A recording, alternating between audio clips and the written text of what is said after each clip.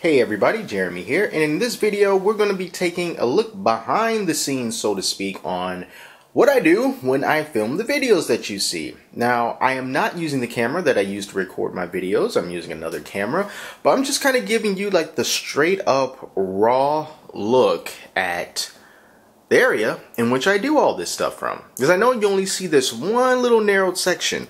When I do my videos, you see probably about that much. But there's so much other stuff that kind of goes into this, so I'm just going to show you all around. I just got finished doing the Loot Crate unboxing, so there's a bunch of Loot Crate stuff kind of like all over the place, like on the floor and everything.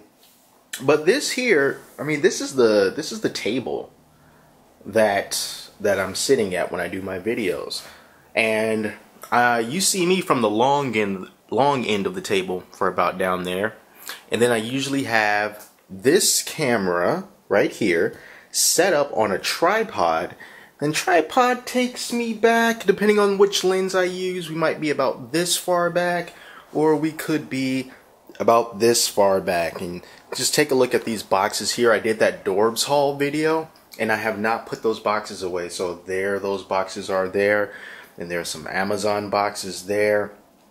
And as far as lighting goes, we have the regular dining room light that doesn't provide much light for videos. But then I also have this thing. This is from, I believe, a Lima Studio light.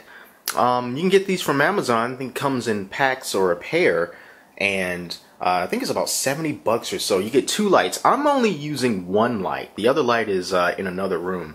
But I just kind of have this light just sort of and on me enough to get most of my face.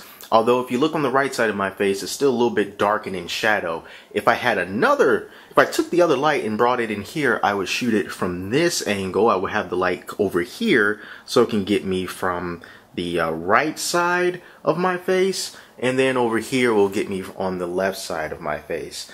And down here are some of the Dorbs that I have not yet put up. So this was the I need to put the Batman back from where he was, but you know, this is the Robin and the Groot and you know, some other stuff, and that's the Halo code thingy. And over here on this side, when I take photos and put them on boxes, if you want to, you can follow me on Boxes. It's under my name, Jeremy T. Hill, and it's also, I'll leave a link in the description so you can see it there too. So this is where I shoot those actual pictures. I try to get them on this wall here, so that in the background what you see is basically just this wall, and then I'll have the light moved so I can kind of get them right here, and it's just sitting on a bar stool. So that's that.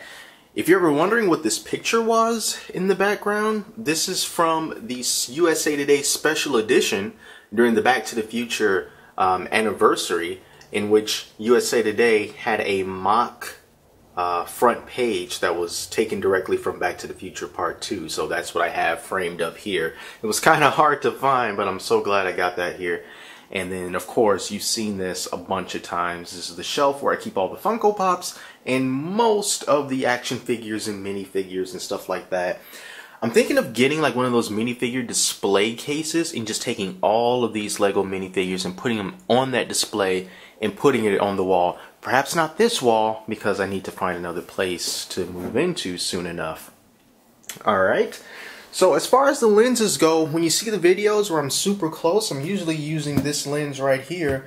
This is a Nikon D7000 DSLR. You do not need this type of a camera in order to do YouTube videos like this, but this is just what I have because I was also, you know, really into photography. But this is an older 70 to 210 telephoto lens. It's a push-pull zoom lens. So basically, if I do this with one hand, you want to zoom in and out, you just push it forward, and when you zoom back out, you push it back in. Can't do it with one hand holding this camera. But I like this for you know, compressing my surroundings and, you know, just getting a little bit of the good old background blur going on. Can't get too much background blur simply because the background is very close to me as I'm sitting down. And where I keep some of the other little figures and whatnot, I have no other place to put them. So, you know, that's where Goku is, and Vegito actually fell, because I think I think my apartment is at a bit of an angle. You can see how he's sort of falling over right here. So he tends to fall, so I put Vegito somewhere else. But you don't really have to see any of this when I film the videos or anything. And then when I want to edit, I just bring over the good old laptop right there. And then I edit the videos in Premiere Pro. I'll just go to Premiere Pro right here so you can see that I am working on the Loot Crate video. There I am. So putting the audio and the video together. And what I record my audio on is, hang on, let me grab it. Grab it. Alright, couple of these. What I record the audio on, I have this. I don't know the exact model number of this Sony recorder. I can't even get focus. Alright, so I got this Sony recorder, which I used to record myself on, and this is like in my pocket all the time. And then I also have this Sony lavalier microphone, which is what you see just clipped to my shirt all the time. And you know this video is raw because the focus is not working on for this lens. It's Nikon 1J1 kit lens. It's not very good for focusing, but I didn't want to bring the other lens because it's much too tight. Yeah, so that's pretty much it. And then when I want to get my focus before I shoot the video, I just use this little remote shutter I got from Amazon. It focuses in on me. I take a picture, then I zoom in on the picture. It's probably in the back of my camera. Let's see here. Oh, the memory card's not in there because I'm using the same memory card for this here. But anyway, I take a picture, I zoom in on the picture, I make sure it's sharp, and then I can hit record. I don't put like something as a placeholder for me in this chair and then, you know, do it that way. I take a picture and then I know once I take the picture, the focus will not move. So I just got to make sure I stay in that one spot. But yeah, that's pretty much it. That's a little behind the scenes look at what I do and where I am when I record my videos. Now this space is not going to stay here forever. Like I said, I am going to have to start looking for another place very, very soon. And you know, God willing, that next place will be bigger and better than this.